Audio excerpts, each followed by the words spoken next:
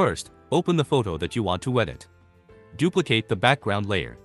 Now go to Filter, select Camera Raw Filter. In the Tools menu, select Masking Tool. Take Brush Tool and keep Auto Mask checked. Start painting on the face to apply the mask. Now in Light Adjustment settings, edit exposure, highlights, and shadows to fix the bad lighting on the face. If the face looks a little bit smog, then add a details to fix it. When you're satisfied with the settings, click OK. Hold the Alt or Option key and click on the mask icon to add an inverted mask to the layer. Take a white color brush and paint on the skin to reveal the effect.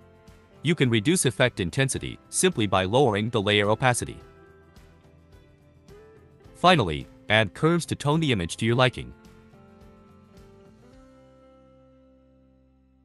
Here are before and after. Thanks for watching. Please subscribe.